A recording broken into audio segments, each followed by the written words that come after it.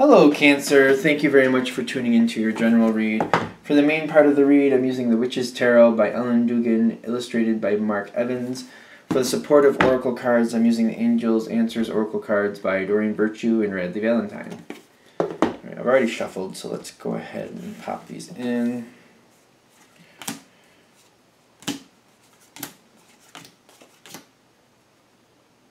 I don't really want to pull another one. Alright, so is it going to be one-sided? Alright, so I'm noticing right off the bat, I don't want to put anything in the environment section. So let's go forward here and see why that is, because that seems interesting to me. Now, your overall energy has some interesting aspects of it. It seems kind of complicated. Maybe this is why we don't see anything in the environment. What tips in first for the overall energy is the Tower card, which is usually an abrupt change, typically for the better, even though quite uncomfortable, usually. Then we have 4 cards that popped out all at once. 3 of Wands, 6 of Wands, 10 of Swords, and the World card. Now, the 6 of Wands kind of eclipses the 10 of Swords. So it's feeling like you're going to be doing a lot better in this new situation, but really kind of mourning the last one. And feeling defeated in the last one, but feeling really confident in the next one. So it's kind of like forcing yourself to be happy based on where you're going, and not centering on the disappointment of the past, even though the disappointment of the past is quite crushing. You also have the 3 of Wands and the World. You're moving forward, and you're feeling like, you know what, this is something that's going to take you into a whole new phase of life.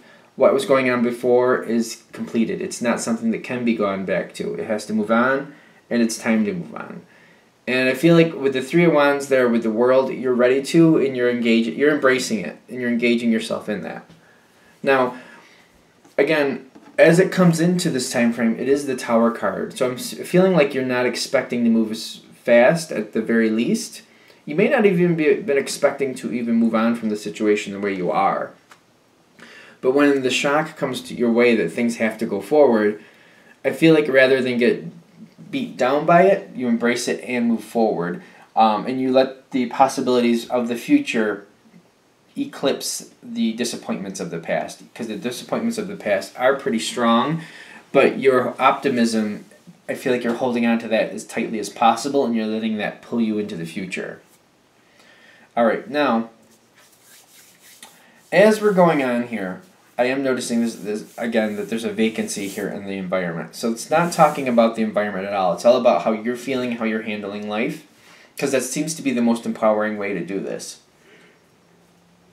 Energy's kind of puffing up again, which is fine. You have the Knight of Cups. So there was something, this is how the situation is coming in.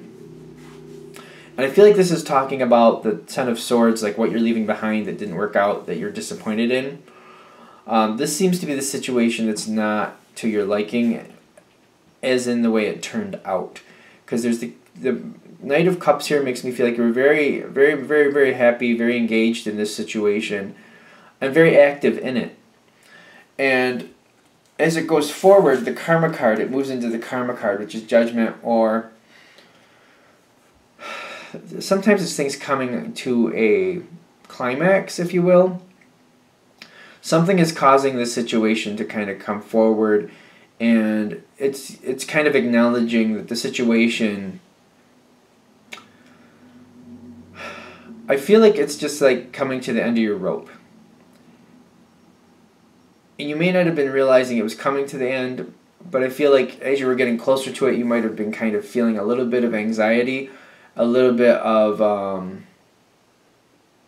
what do I want to say here? A little bit of foresight to realize that something wasn't right, feeling a little off, because I feel like you might have been having some type of inklings that something wasn't quite on point. But you wanted to feel you did not want it to end at this point. And you got the Forgiveness card right above it, because I feel like you're not really happy that the situation has come to an end. It feels, when I get this this rope reference, I feel like it's an abrupt stop.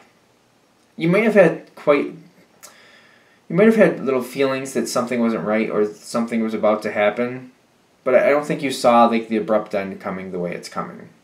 Because it feels like it's stopped short. Like it's the end of the rope. Just like, boom, nowhere else to go. Done. And I feel like the forgiveness here is like, for whatever reason, it's stopping the way it is. And I'm noticing this is up in your area here, like your mental aspect.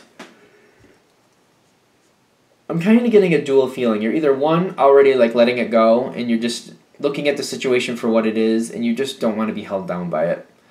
And you're realizing like being upset about it is not going to make you any happier. It's just going to make it linger, and it's just not going to work for you. On the other hand, if you are upset about it and it's hard to let go, the advice here is like the sooner you can forgive and move on, the better your life gets. Okay. And then this is when, at this point, this is when the tower hits. The tower hits, and then we go through the changes. You're very unhappy that this last situation ended, but something is kicking you forward to the future, because whatever this ending is, it didn't stop without giving you some type of opportunity in the future, especially when you have the tower here. You were given an opportunity to center on instead.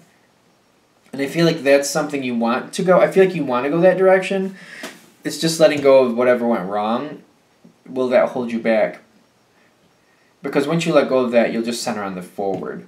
And the farther you get away from this moment, the more you're going to center on the forward, which is it feels a lot better in this reading. You do have the Ten of Wands here, so I'm not going to like negate that. That's in your action. Like, you are moving on from this situation. The situation here with the Karma card, you did not like it ending. The forgiveness here, the forgiveness and the Six of Wands, like, I feel like you're moving forward very strongly in a positive manner, but no matter how much I want to, the Ten of Swords is still in the reading, and it's still alive there in the sense of, like, it's saying, like, you're going to have some regrets, you're going to have some disappointment moving on from it. And it's going to linger a little bit, but I feel like it's all about what you do with it. Some of you are just going to kind of push it down and just kind of let it, try to like not give it any voice because you just kind of want to move on from it. I feel like others of you might vent about it with people every now and then, but it's definitely something that has to surface. Some of you just might think it through, but I feel like it's just something where the emotions are going to surface, patterns or certain situations that were a part of that are going to resurface, and you're just it's going to kind of like defrost on its own, if that makes sense.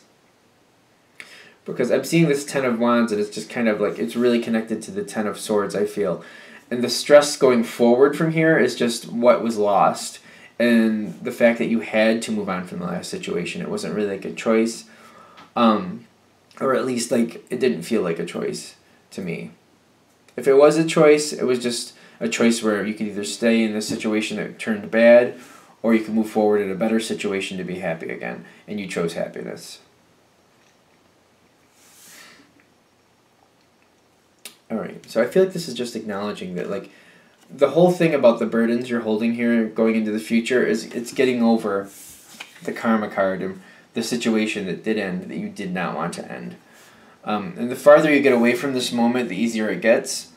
But they're saying if you go with a heart of forgiveness, your heart gets lighter and it makes it easier for you to walk away from it.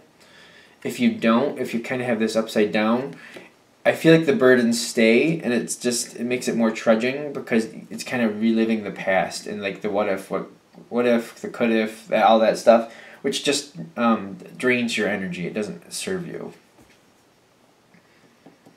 At the very least, because I've had this come up before in a different reading, if you're looking at it in the sense of like, well, I don't want to repeat a pattern, which is very valid, then it's very valid to look at a situation, what went wrong, and decide what you would have done differently, but then to accept it and still forgive it and move on. Just rewriting it in your mind, like, if this happened again, this is how I would handle it. That's great.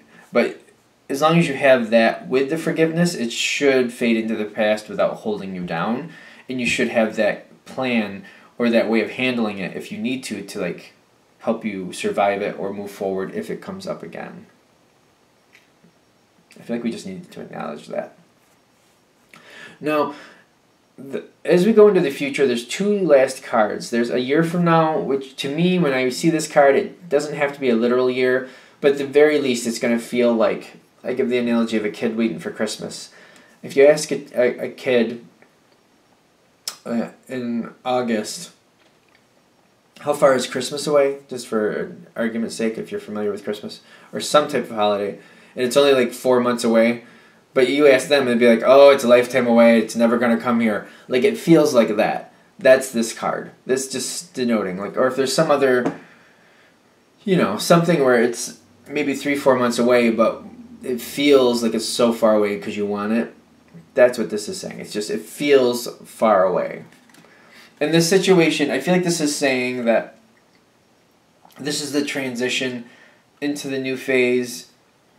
I feel like you're not jumping right into whatever. I feel like whatever you're centering on to get you forward, the new situation you're going towards, it's going to be a while before you're into that the same way you were the last one, before you start moving in a solid direction. But it can be a good thing. It's just going to take a while to really get started. I feel like that's what this is denoting. It's going to take a while to really get started. It's not just going to be like drop one, pick up another. It's going to be the last one stops pretty abruptly, and you start centering on the new direction you want to go, and it takes a while to really get up to speed in that one or get everything going in that direction. But it is going to happen, is what it's going to say. And it can be an enjoyable process, although you might prefer it to be more active than it is, but it's going to take a while to get there. I feel like I feel like I should let that card go, so I'm going to let that card go. And then you also have one other card which I found very interesting. In your action line, there's something better. One of the reasons that this is going to take a while is because you might edit the plan. You're centering on things you want to do. You have ideas about where you want to go in the future. But I feel like that some other things might come your way, and you might have some changes or might want to change some things.